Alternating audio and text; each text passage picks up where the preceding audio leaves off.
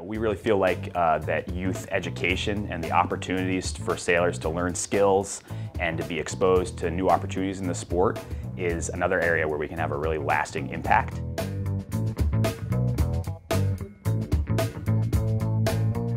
I'm John Pearce. I'm the youth director at U.S. Sailing, and the U.S. Sailing Youth Department is kind of a big tent that incorporates all the youth and junior programs at U.S. Sailing, including regattas, education programs, and instructor certifications. The overall mission of the youth department is to help you inspire youth sailors. We want to use all of our offerings, all of our programs to help be a vehicle for inspiration, to get kids passionate about the sport, and to help American sailors share their passion with the next generation. So, at a lot of our events, programs, regattas, we get to work with these kids and we see them making small improvements and learning. But the most lasting impact that we can have is by sharing some motivation, some inspiration with them.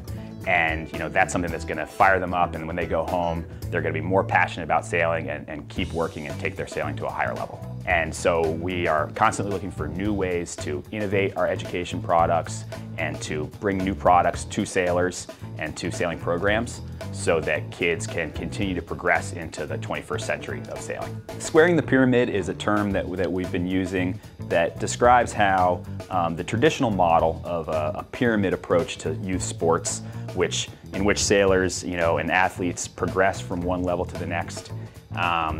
That's a good model for elite competition, but it doesn't really address participation. And we really want to think about the square that goes over that pyramid that keeps sailors in the sport, progressing, learning new skills, and it all leads towards adulthood and becoming adult sailors. The youth department wants to inspire youth sailors, and we want to create lifelong sailors, people that are going to be in the sport through all different stages of their life and who are going to have really good skills and a lot of passion for the sport.